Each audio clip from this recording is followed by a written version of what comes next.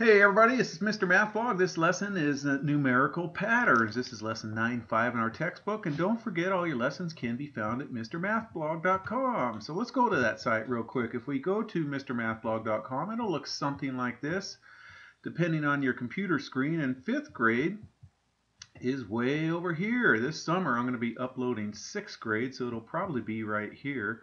But here's 5th grade right there. So if we go to 5th grade and then scroll down, this is going to go right under 9.4. All right, let's get back to our lesson here. So here's our Common Core strand for our teachers, and then our question is, how can we identify a relationship between two numerical patterns here? So we're going to start with ice cream cones and cookies, okay, because I like ice cream and I like cookies, in case you haven't figured that out yet. So on the first week of school, Paul ate 2 ice cream cones and 6 cookies.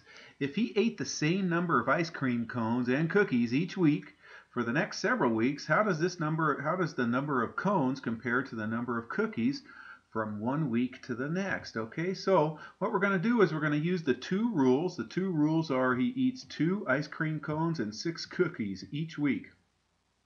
Going to use those 2 rules in the problem to generate the first 4 terms, which means the first 4 weeks, okay, in the sequence for the number of cones and cookies, okay? All right, so what we're going to do is just keep, for the sequence for the number of cones is he eats 2 each week. So this plus 2 is how many he eats the next week, and then plus 2 is how many he eats the next week and the next week, okay? So down here is the total number of ice cream cones that he eats. So 2 plus 2 is going to give us 4. Let's slide that up real quick, you guys. So 2 plus 2 will equal 4. 4 plus 2 equals 6. And finally, 6 plus 2 equals 8. All right, let's do that for the cookies, okay? Remember, the cookies, he eats 6 cookies a day. So for the first day, he eats 6 cookies. Eats 6 more, 6 more, 6 more. So 6 plus 6 is going to get us 12. Plus 6 is 18, plus 6 is 24.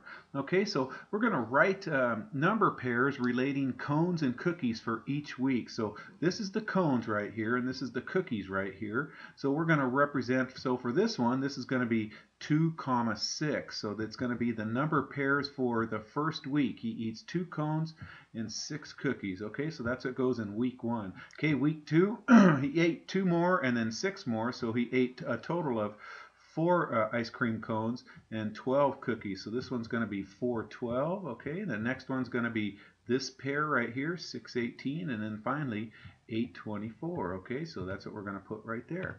All right, let's just slide that up.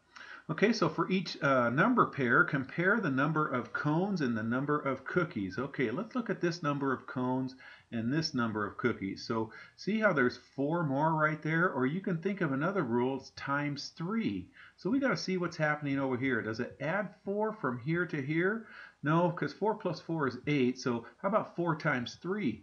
Yeah, that's 12. Let's see. 6 times 3 is 18. 8 times 3 is 24. So it looks like for each related number pair, the second number is 3 times as great as the first number. So our rule is going to be the number of cookies equals 3 times the number of cones. Okay, here's the cookies. It equals 3 times the number of cones.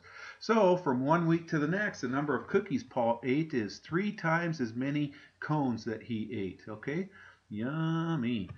All right, let's try another one here. So to make a flower bed, John uses 3 roses and 6 tulips for each row. What rule can we write to relate the number of roses to the number of tulips for any row?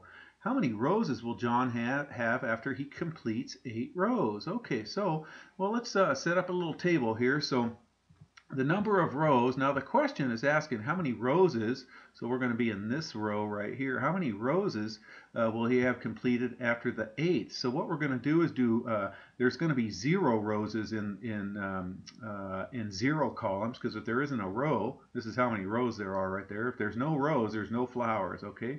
But after 1 row right here, there's going to be 3 roses and 6 tulips right there, okay?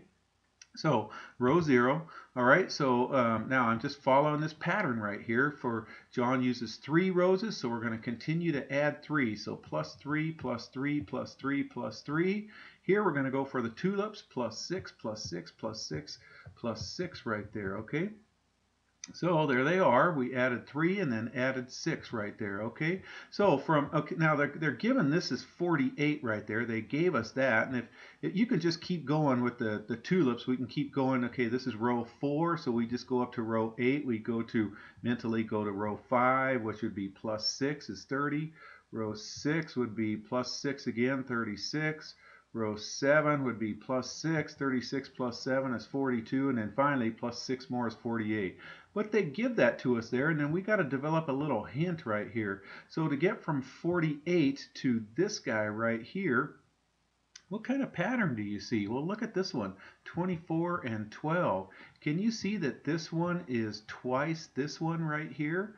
Well, what if they give us this? If I multiplied that by 2, that would be 96. And I know that's not 96. This one is going to be half of whatever this one is right here. So we multiply by 1/2 or we divide it by 2, okay? So if we take 48 and divide it by 2, we'd get 24. If we did 48 times 1/2, that would also get us 24.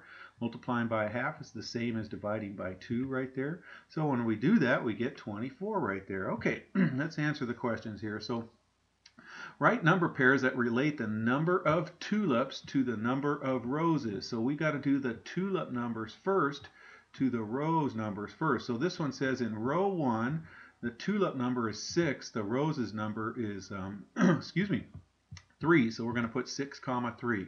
Okay, row 2, the tulips is 12 comma 6. Okay, and then the next one is 18:9. The next one is 24:12. All right, let's move that up right there. Okay, so what's the rule right here? Well, can you see? The number of tulips is twice the number of the roses right there. Okay, so the number of tulips in each row is 2 times the number of rows. And then here's a better method. Since we got to go all the way out to row 8, you guys, here's another way. The number of tulips is 6 times how many rows there are. Okay, or the number of roses is 3 times how many rows there are. Okay, notice this is 2 times this right here. So let's go back to this this table right here. Okay, so here's row 4. If I multiplied that times 6 would tell me how many tulips. If I multiplied 4 times 3, that would tell me how many roses right there. So this little rule right here. So the number of tulips is 6 times the number of rows, and the number of roses is 3 times the number of rows. Okay, so after 8 rows, John is going to have how many roses planted? Okay, we're going to use this one right here. We're going to go 3 times the number of rows, 3 times 8. 3 times 8 is 24. Okay, guys, I hope that makes sense, and take care.